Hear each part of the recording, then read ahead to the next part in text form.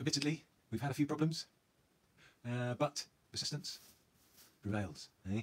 So I need to sort out the lights and everything, and sort out a few of the settings.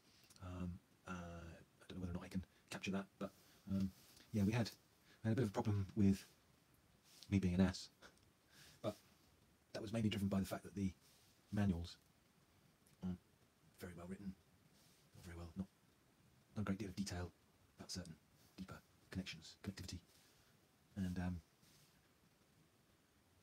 me not plugging something in. But we got there. We had to take bits off, put bits back, but we're there. So if I can do it, you can definitely do it. I'm an old man, OMS, old man syndrome. You young man, you can do it.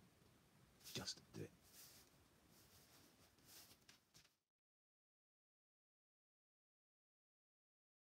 So just gone through the BIOS and didn't seem to be any issues now.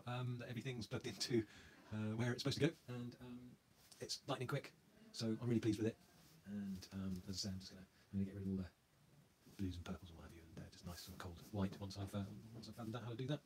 So I'll leave all the details of the build in the link below, and yeah, good luck with yours.